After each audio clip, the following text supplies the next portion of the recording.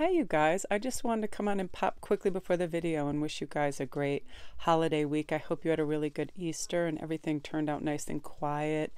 Um, I just decided today when I woke up that I wanted to connect with my mother and father, and I did some candle gazing, and some amazing things happened. The imagery I saw like the flame separates and goes bright blue, and then inside the bright blue was like little red hearts that looked like they were floating away, and I started to cry. And I did this ritual in my daughter's room because she's very closely connected to my mother and her spirit as well. And right after that, I was compelled. It's Easter Sunday right now, and this is going to be for tomorrow's video. I just want to come on and thank you guys so much for your support. You guys are amazing. I read all your comments. I want you to know that. It just takes me a while because I want to respond. A lot of you do have questions and other inquiries, so I want to make sure that I have time to respond.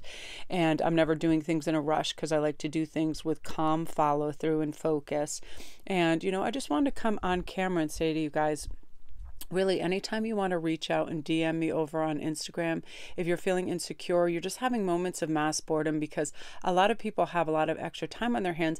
And if you're someone creative like me or everybody in my family, we have so many art supplies. If we were quarantined for 100 years, we'd never be bored. But I know some people that haven't figured out their gifts yet don't like to have too much time on their hands and not feel productive or industrious. And there's lots of ways to do that. And I think I'm going to give just fun little tips every day of what I do to stay up, stay bolstered, stay healthy, happy, vibrant, looking forward to things, enthusiastic, right? We have to have passion for our lives and our families and our endeavors and gardening and just everything. And so I'll be doing little tips each day that I do, because I really do need to do a lot of positive self-talk as well. I wake up some days, I feel fluey or sluggish, or, oh my God, my 8,000 animals need food and water, and you know, my 2 teenagers or whatever else is going on, and there's construction in my yard. But it's like, what can't I do during the day is what I say to myself. And then I get up and I'm totally stoked. I have the best coffee.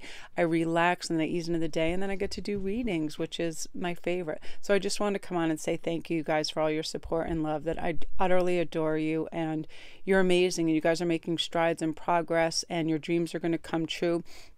Just remember, we don't go from novice to expert right away in anything we're trying, nor do we go from, you know, a little down in the dumpster to the happy hamster on the wheel. We have to take gradual steps, and that's what we need to do each day, right? Improve our diets a little bit, exercise a little bit more, read things, really fuel your brain and heart with things that get you excited about life and make you feel good. That's most important. I always put on my favorite readers in the morning. I listen to Marissa Peers. I listen to Dr. Joe Dispenza. Sometimes I watch funny cartoons that make me laugh my head off. I love Adventure Time. It's so crazy. I love that little pig. Is she a pig? Yeah, she bakes apple pies. I love her. I love everything about that. Watch things that lift and show you love and light so you feel good about who you are and where you're going. So again, you guys, thank you so much for your support. Enjoy the video. Hello everybody. Welcome to Indigo Tarot Odyssey. Today's reading is going to be about special messages from your forever partner, from your soulmate, but also from your highest self. Messages that it's really important for you to hear to move forward in your journey with calmness, with security, with what helps you most to activate passion for your life, to have focus, to slow down. I'll give you a little example of what I did today. When I first woke up, I was like achy and I felt a little fluey and tired. And I was like, oh no, it's Easter, because I'm taping this on Easter, and the boys are out doing yard work and making the yard all nice and keeping busy and feeling good. So I thought I'd tape today's video. And what I decided to do was really do some beautiful self-care rituals. I had a nice shower and I washed my hair. I put on some makeup. I don't wear makeup every day, you know, and I put on one of my favorite robes. I put on my favorite jewelry, my garnets that I just made. Garnets always give me a lot of strength and power. They're similar to rubies in that they're like an activator of inner power, and they just got me going. So what I'm going to do too, I love these so much, I'm going to order some more strands of these because they're super high quality, and I'll put some bracelets and different things in the store for you guys. I always was attracted to garnets ever since I first held one. They really have, they are emitting this vitality and zhuzh. They just like get me up and they get me powerful. It almost feels like a combination too of lapis lazuli, where you can really reach and dig deep and say and feel extraordinary things. And also They help guide you to what is helping and healing for you too, because I knew I need to slow my brain down and get in a calm meditative state on Easter. And I heard, just go in a dark room, light a white candle, sit and talk. And I actually was connecting with my mother and father, and I was doing candle gazing, and I saw images, and it was amazing. And I feel like there are things out there that we can all connect to that help us. So try to connect with your soulmate and your highest self as well, and you'll start to hear things. I always find just looking at a candle is really helpful because it slows everything down. It slows your pace down, your breathing down. You'll find yourself taking deep, beautiful, healing breaths. Being out in fresh wind blows away all those cobwebs, and you feel clear-headed and nice. Even just stepping out your door for a moment, breathing the smell of the trees, that scent, it just is like a saging. It just cleanses immediately. So all of these things that are helpful. So we're going to see sort of what you might need to focus on, what's going to come into play. So we have 3 choices. We have number 1 is wisdom, number 2 is lessons and blessings, and number 3 is health. And they'll also have messages pertaining to each of those that you chose as well. So we are going to start with number 1, wisdom, and we're going to see what house they think you need to concentrate on a little bit right now. Your house meaning, of course, that sector that we come in contact with and handles certain area of our life, right? The 10th house right now is our reputation, our careers, our responsibilities, achievement, competence, fame, notoriety, standing, authority, all of that type of thing. They want you to know that you're going to be pushing forward beautifully in your 10th house.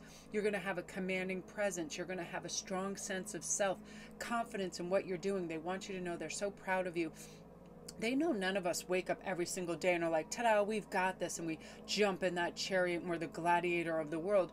No, it really takes a really good inner dialogue, getting ourselves woken up. It takes gratitude. We need to be centered and grounded, right? I need to take anything out of my mind except for gratitude when I first wake up, right? Because if I start to compile things that I need to do on a to-do list, I get overwhelmed, and then I'll procrastinate, and I'm like, oh no, I should watch stand-up comedy. I should do no work ever. You know what I mean? We can't do that to ourselves. So we start with gratitude. Wow, I'm breathing. I feel healthy. It's sunny outside. All these things. So when you start with this, all of this is going to come in. They want you to know too, for quite a few of you guys, you are going to have this kind of neat brush with fame. Some of you a little more than others, but some of you are going to have great notoriety for your work. You creatives, I feel like a lot of you guys, some of your stuff is going to go viral and really be pushed out there and be amazing. And your soulmate wants you to know what you produce is excellent. Never ever second guess yourself or doubt yourself. What you have to offer is tremendous. Absolutely. Whatever we co-create with spirit, of course it's beautiful. You ever just pick up a paintbrush, pen, whatever, you write something, paint something, say something, and you're like, that's extraordinary. Like, this didn't exist in the world 5 minutes ago, and now it does. And where does that come from? It comes from our spirit, our co-creation with spirit, and we produce beautiful things. And they want you to know, keep going. Keep hammering away, because you're going to be doing amazing things. Oh yeah, look at this. You have the arts. You're going to be flourishing in whatever you pick up. Some natural gifts are going to come to the fore that you may not have attempted or known that you possessed, but now you're going to be like, wow, all of a sudden you want to pick up a guitar, you want to play the piano, you want to pick up a paintbrush, you want to start writing, and you're like, wow. We all mature at different rates. Like, I never had the patience when I was younger to really sit down and do certain things that I love doing now. I love tiny minutia things when it comes to beading and when it comes to painting and things like that, which I just didn't have before. And they want you to know too, you're going to be doing some traveling when everything slows down. You are going to be taking an extraordinary trip, almost like on a Mecca scale, where it's like, it's your bucket list. You've been wanting to do this. They're saying, do not hesitate. They may even meet you there. It might be your planned destination cosmically. They want you to know, they know you have this dream that you really want to see the Greek islands, that you really want to go to Egypt, that you really want to go to Ireland, that you really want to go see the pyramids, all of these things. A lot of you guys, it's Nova Scotia, it's Canada, it's all these places, the Hawaiian Islands. They're saying, go, don't doubt it. And in fact, I'm always pushing this. When Ian was like, oh, should we go to England?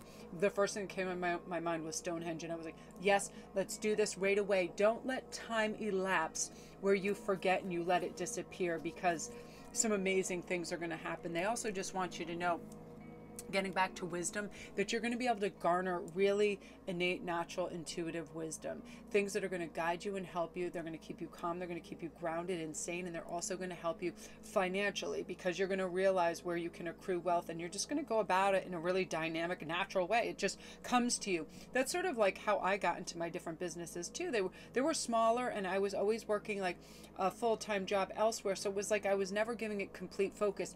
But you're going to kind of turn on that dime where it's like, this needs my focus because I have something here. This is something that I could really turn into something, whether it's my own channel, whether it's something I want to write, a book. Some kind of process is taking place for you, and your higher self as well as your soulmate wants you to know, go for it. You're going to succeed. You are going to build an empire, basically. You're going to work through this wonderful odyssey that creates a legacy for your family. Honest to goodness. Don't give up. Keep pushing forward. You're going to see results. Wow, that's remarkable, group one. I love that for you.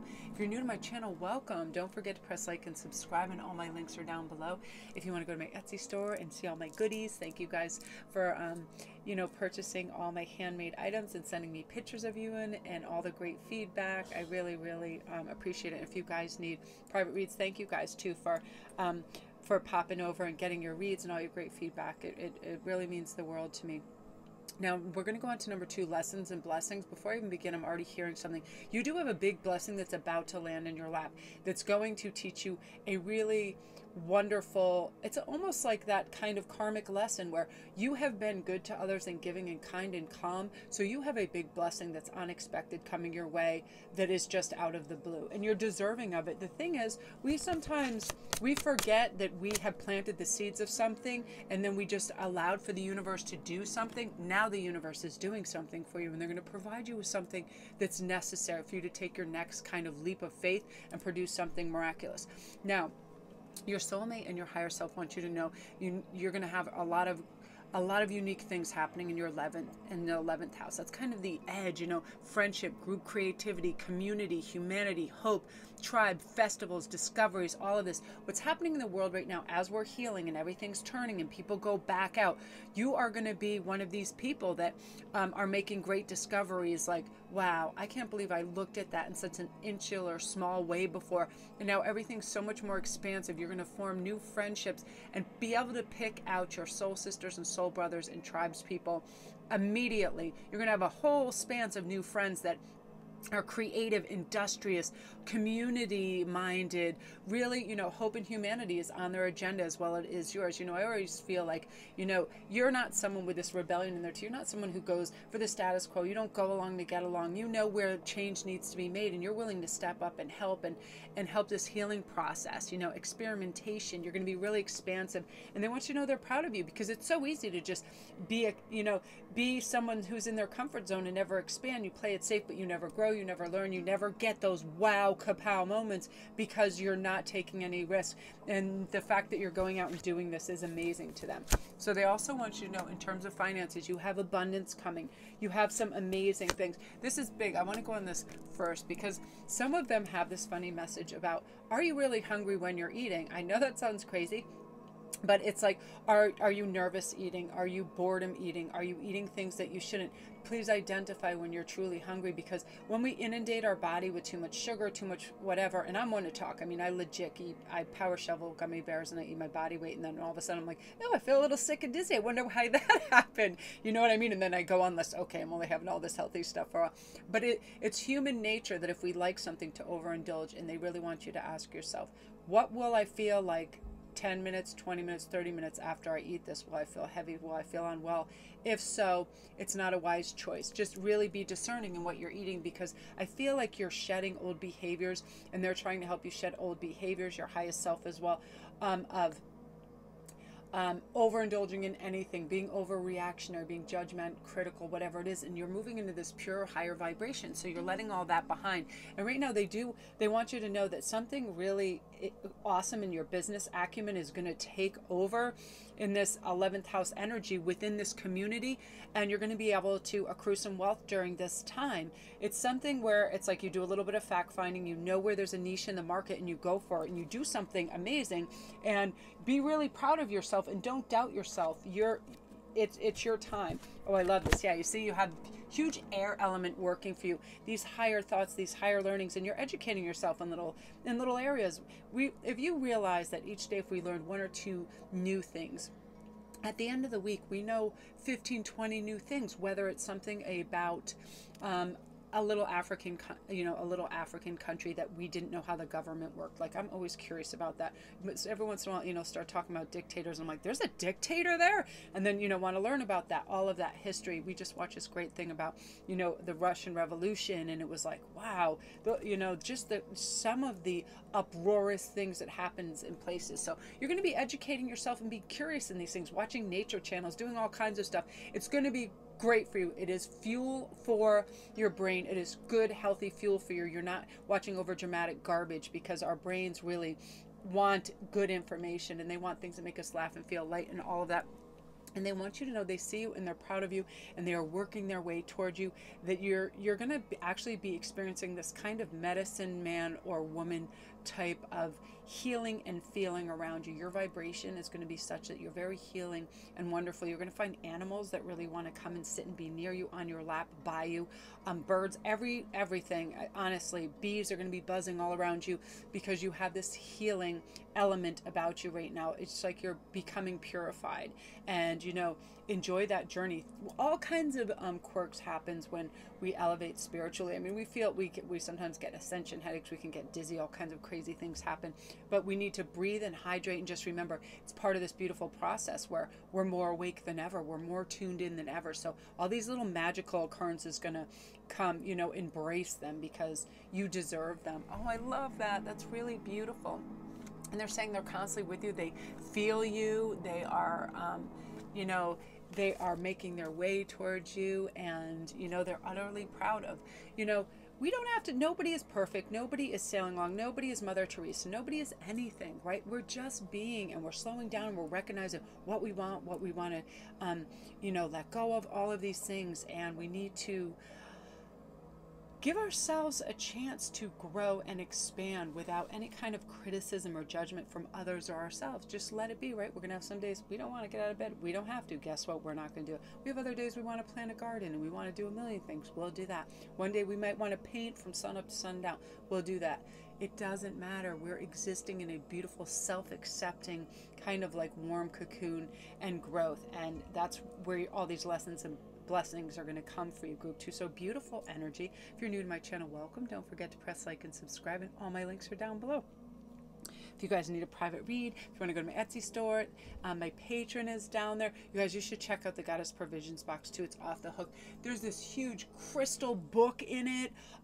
It's the crystal box, and it's off the hook. And if you hit the link, you'll see everything that comes up on that. So again, you guys, look out for these lessons and blessings, because they're going to be everywhere. And I also feel like birds are going to be a huge part of your synergistic symbolism. You're going to have birds just sound louder, closer, and just more busy around you. I get that too in times of turmoil. I'll get crows and things, and it settles my energy. So beautiful, beautiful energy. So now we're on to number 3, health. Right away, if you guys chose this, I'm going to have a little sip of my vitamin water, because I'm like, thirsty. It gets to Gavin, and I forget to hydrate, and then my throat's like, eh. Okay, so in terms of health, do not be worried. I hear your higher self as well as your soulmate saying, don't worry. Even though there's so much detrimental kind of strange things happening in the world right now, you are going to be fine. There is something about your immune system when you feel good, when you picture yourself in health, it is literally healing right within that. You heal on a cellular level when you feel good. When you see yourself feeling good, you tell yourself you're fine. You feel good, right? Let me give you an example. If you guys have never seen Marissa Pierce, this is my favorite example of all time of anything. Close your eyes, pretend you're holding a lemon in your hand with the peel still on it. Picture you biting into it with your teeth, the peel and all, and ripping that off and chewing it and chewing that lemon. Chewing it, super sour, oh my gosh.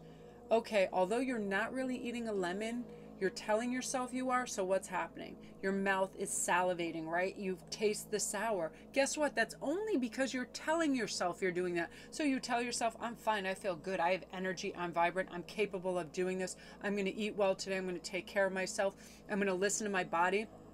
Absolutely. It's the same type of energy. Our brain believes what we tell it. It doesn't care what we tell it, but it'll follow suit. If we tell us, I'm tired, I'm tired. You ever notice people that always say they're tired, look tired, and are tired? You ever notice those people that are like, I feel great, I'm excited to go to the gym, I'm going to go for a walk, they're excited about their art, whatever it is.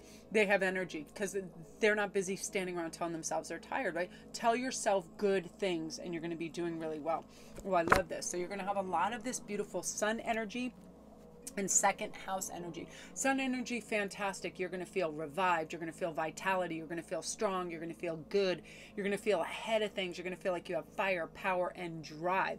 And this is very kind of like, I feel like the sun symbol also holds some importance to a lot of you. You are attracted to that, the color yellow, just the sun itself, because we derive so much life from it, right? We would not be around without the sun, and the sun is amazing. They just feel like your vitality is going to come in, and when they think about you, you also provide them with that dynamic firepower energy.